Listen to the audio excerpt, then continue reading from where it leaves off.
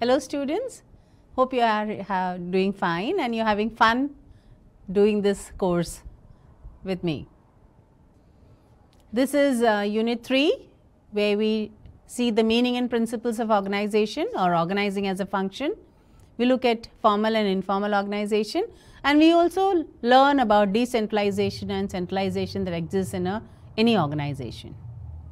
After completing this unit, you will be able to recall the meaning and definition of organizing, explain the principles of organizing, describe the formal and informal organizations, and explain decentralization and also centralization that exist in any organization. Organizing is an important function of management, just like planning. It's concerned with the allocation of duties and responsibilities among the people so that work will be carried out systematically, which means giving others in the organization work so that it gets done in an efficient manner, but the work must be given based on certain aspects. It simply means arrangement of the required resources and then using those resources to conduct various activities. Let's look at a definition. This may look like a big definition, but it is pretty simple to understand. Louis Allen defines organizing as the process of identifying and grouping of the work to be performed, defining and delegating responsibility and authority, and establishing a pattern of relationship for the purpose of enabling people to work most effectively together in accomplishing the objectives. Now, if you break down this definition, so what is organizing? It's a process of identifying and grouping the work to be performed, defining and delegating responsibility and authority. Defining means giving it in written or in words as to what it means for the person to be responsible and to have an authority. Delegating the work, that means distributing the work according to the responsibility and authority.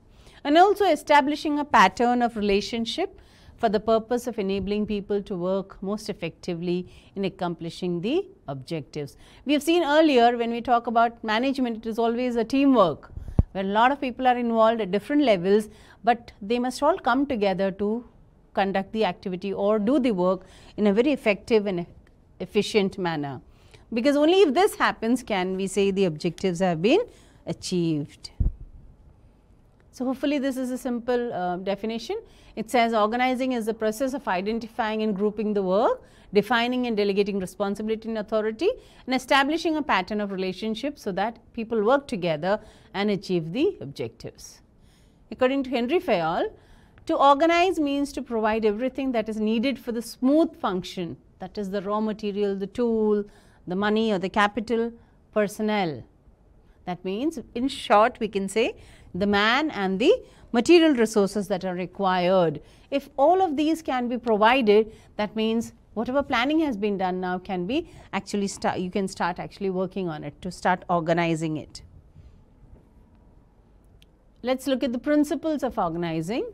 The first principle says the principle of objectives. That means organizations must have well defined objectives and everyone must be aware of these objectives, because when you work in an organization you must know what it works for, what you need to achieve.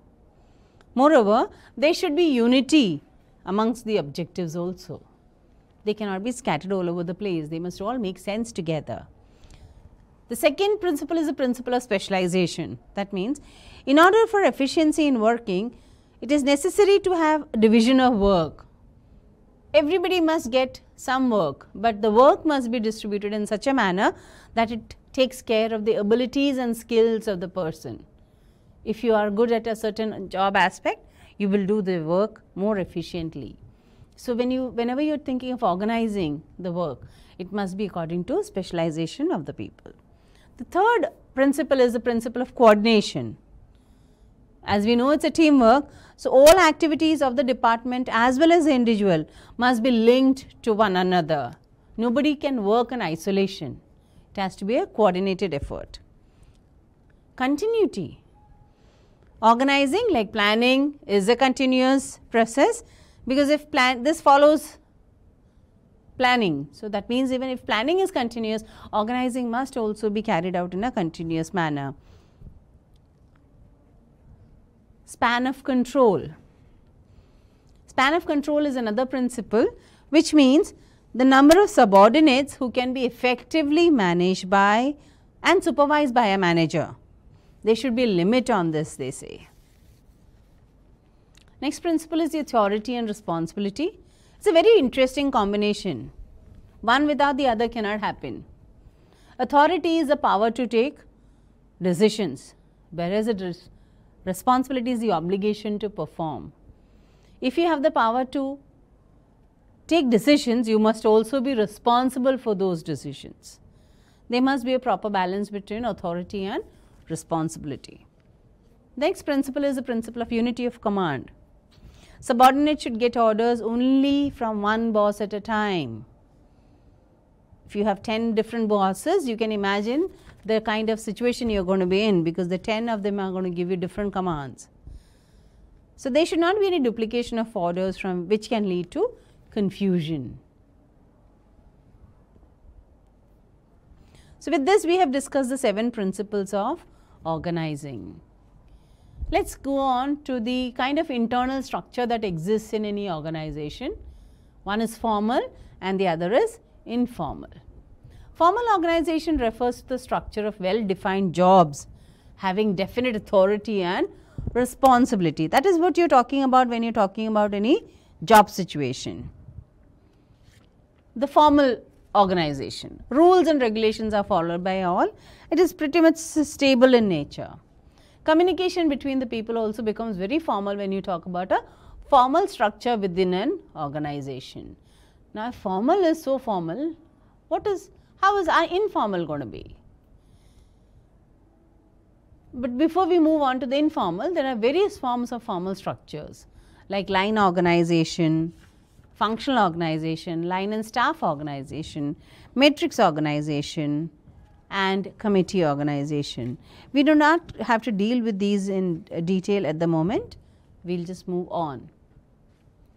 Now, informal structure refers to the relationship between the people in the organization based on personal attitude, emotions, likes and dislikes, etc. Formal organization was all about the kind of work that is involved, the kind of communication that was very formal, it is very stable. This structure is established to develop personal and social relations. There are no well-defined objectives to be achieved. This is not a stable form of structure. Communication among the people is also very informal. So, within an organization you have 2 different structures which exist. One which is very formal related to the work aspect of it. The other is informal, which is more on the relationship between the people in the organization. But we all know if the informal structure is a very strong structure, formal organization or formal structure of that organization will also be bound to be a very solid one. But let me put you in a spot, reflection spot.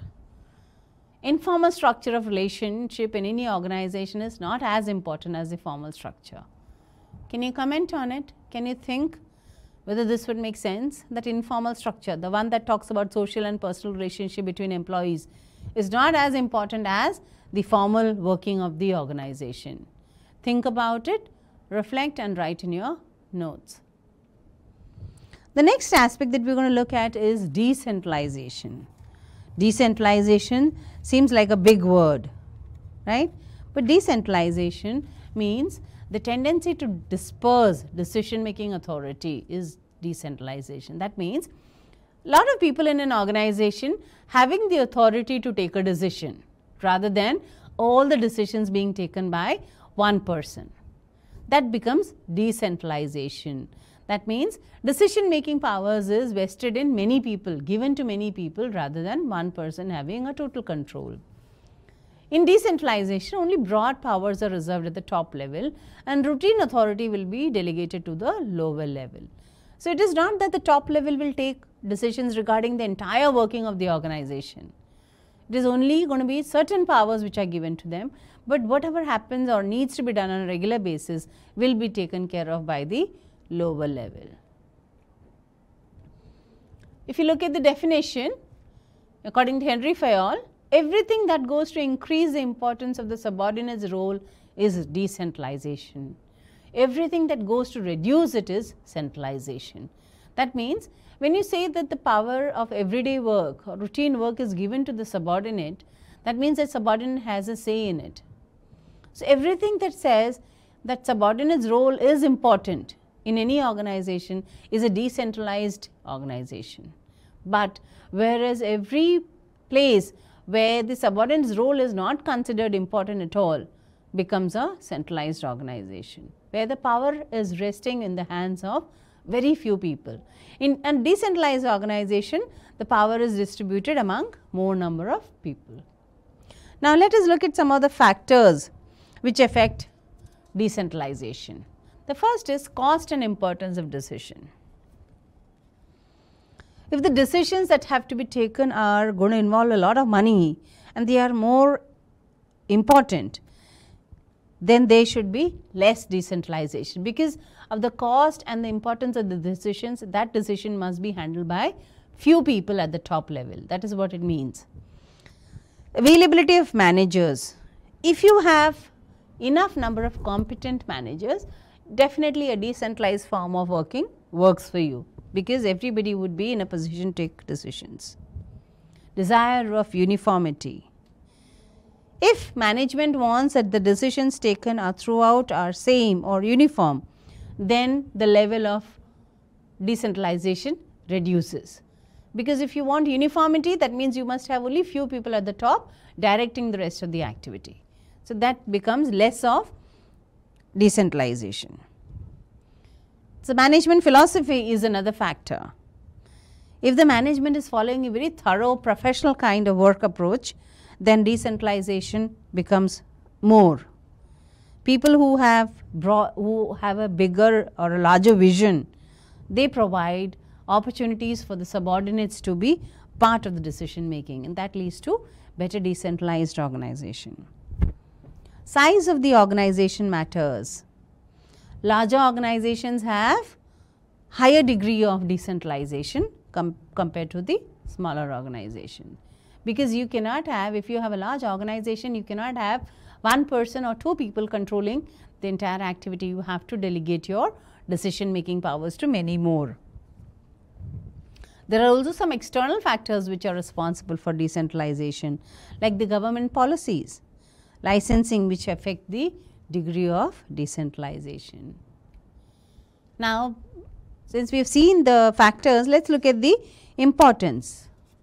Less burden on the top management. Most definitely, by decentralization, if you can hand over your powers to other managers in the organization, top level management can think and work on different aspects. They can save that time to take up more important areas. It allows quick action, because authority is given at all levels, distributed at all levels. Decisions taken would be faster. Better results and quick efficiency, better efficiency is the result of this. Motivation. Because subordinates' role is considered and taken seriously, or they are allowed those decision making powers, it leads to better motivation in terms of work by the lower and the middle managers, because they get to handle responsible work. This also facilitates training and development. Because you have lower and middle management people taking up decisions, it improves their skill. They also get to learn a lot of managerial functions. That in this manner, it helps in training and development of the staff.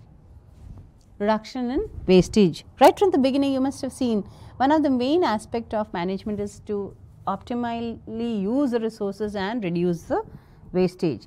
Here, because of decentralization, lower level workers work with more care, responsibility and concentration, because ultimately they are also responsible for the actions which are going to be taken or the decisions that are going to be made. So, they will make sure that there is reduction in wastage. Nothing gets wasted in terms of resources. expansion and diversification. Decentralization, if you plan to expand your business or your organization and you diversify into various areas, you have to make sure the parent organization is given to different managers who can handle different kinds of responsibilities. Because when you talk about more and more work that you're bringing in or more and more areas that you're going out to, you have to have more and more people involved in the decision making aspect. Specialization. Decentralization follows the principle of distribution of work, which says that work should be distributed amongst all, wherein everybody gets a chance to be part of the decision making process. Also leads to better control, because there are span of control here becomes effective because of the greater decentralization. It leads to better supervision and controlling of performance at all levels. So today we have dealt with one part of the organizing function. In this we have covered the meaning, definition and principles. We've looked at the formal and informal structure that exists in an organization. We've also talked about the factors responsible for decentralization as well as the importance of decentralization. Let us recap and see what we have done so far. Organizing means arrangement of the required dash and ways of conducting dash. In any organization there are dash types of relationships or structures. When decision making power is given to many, it is called as dash. There must be a balance of dash and dash in any organization. Hopefully you've got the right answers. Let's see what we have. In the next module, we'll continue with more content on the same function, organizing. Organizing needs to be dealt with in a little bit of detail, and we'll do it in the next module. Thank you.